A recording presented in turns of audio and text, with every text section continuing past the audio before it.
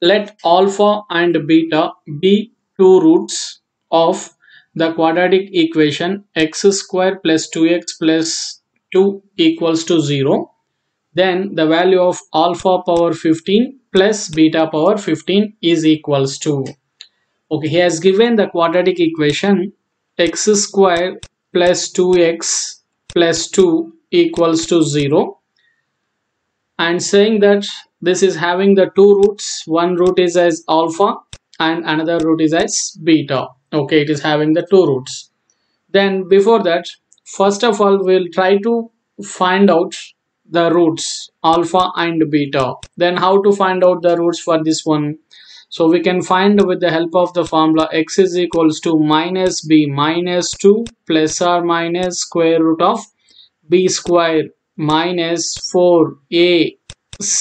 C is 2 by 2a. A is equals to 1, and we can write it as x is equals to minus 2 plus or minus square root minus 4 by 2, and x is equals to minus 2 plus or minus square root of minus 4, square root 4 into square root minus 1. We can write this as 2i by 2, and if we take 2 as a common, then we obtain the root size minus 1 plus or minus I. Okay, minus 1 plus or minus I. Then assume it is having the two values. X is obtaining it as a 2. One is, let consider one is alpha equals to minus 1 plus I, and beta equals to minus 1 minus I, and we can write as sum of the roots as alpha plus beta equals to minus 2.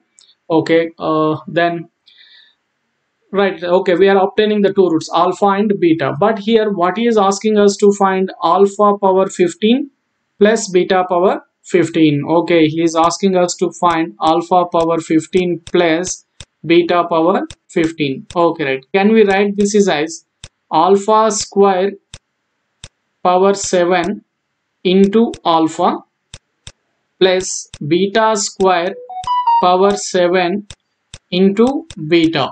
Okay, beta square power 7 into beta.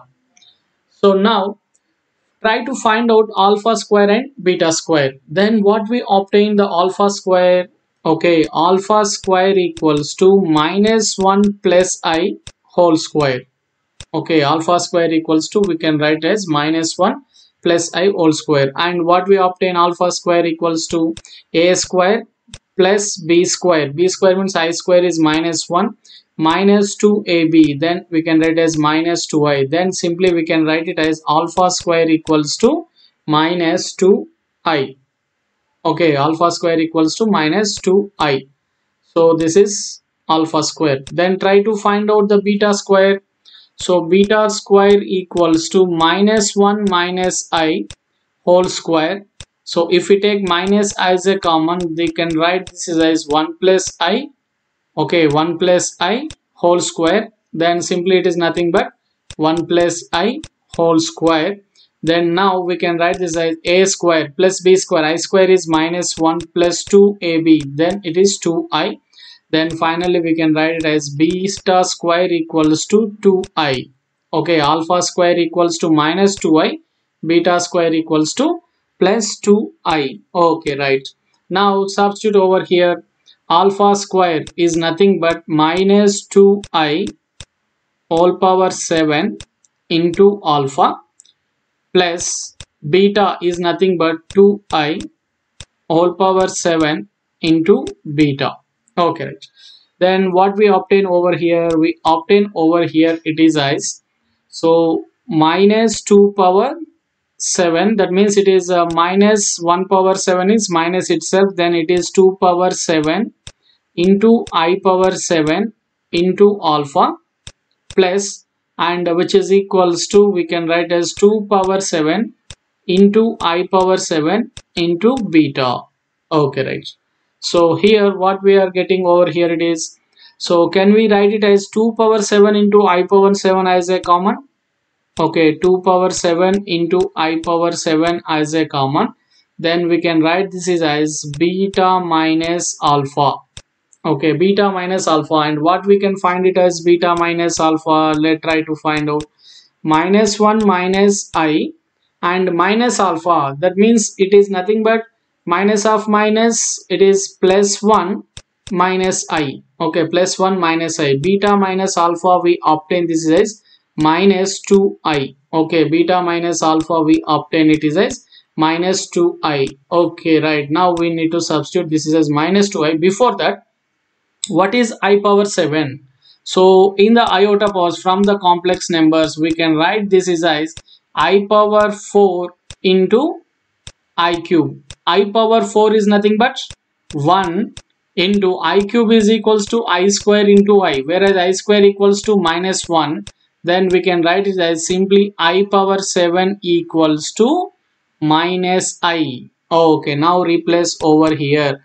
2 power 7 means 128 into minus I, okay, into minus 2I. Okay, minus 2I. So 128 into 2, which is equals to 256, minus into minus plus I into I square. But we know that I square equals to minus 1. Now if we replace I square equals to minus 1, we obtain the result as minus 256. Okay, minus 256 is our required solution. Okay, so whenever we have some roots is given and asking us to find the powers of the root, we always tries to find out the alpha and beta. After finding the alpha and beta, try to find out alpha square and beta square. If any required, if the higher powers are given, then we can find out alpha cube, beta cube. Then we need to try to simplify. Here the alpha power 15 and beta power 15 can be written as alpha square power 7 into alpha, beta square power 7 into beta. Then try to simplify, then we'll get the required answer. And what is our answer? Minus 256. Then option C is the correct one. Minus 256 is our required solution.